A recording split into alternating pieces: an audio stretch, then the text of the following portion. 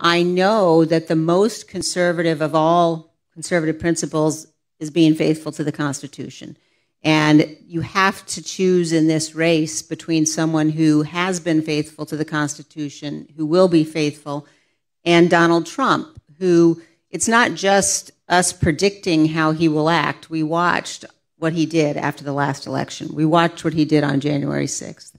And so coming to this as someone who's been a lifelong Republican, a lifelong conservative, also as someone who I spent time working overseas before I was elected to Congress, and I've spent time working in countries where people aren't free and where people are struggling for their freedom. And I know how quickly democracies can unravel.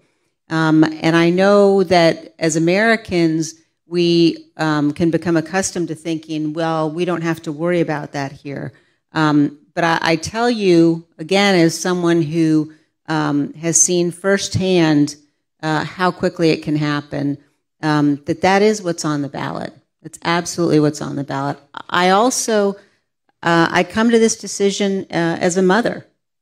I have 5 children. And there was a moment right after January 6th when my husband and I were having dinner with our 2 youngest, our 2 sons.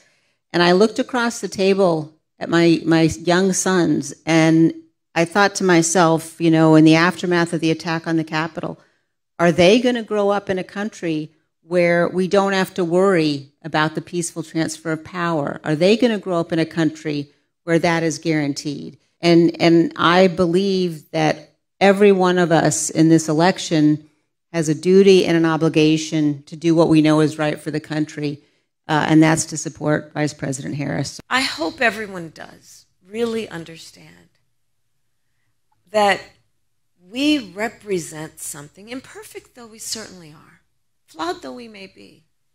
We represent, in terms of our ideals, the basis of our Constitution, we represent a gold standard.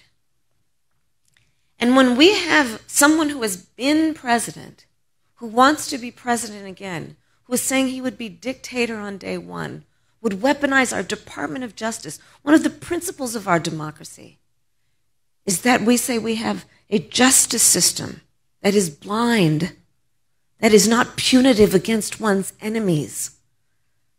They are watching. So this is about direct impact on the American people, and it most certainly will impact people around the world.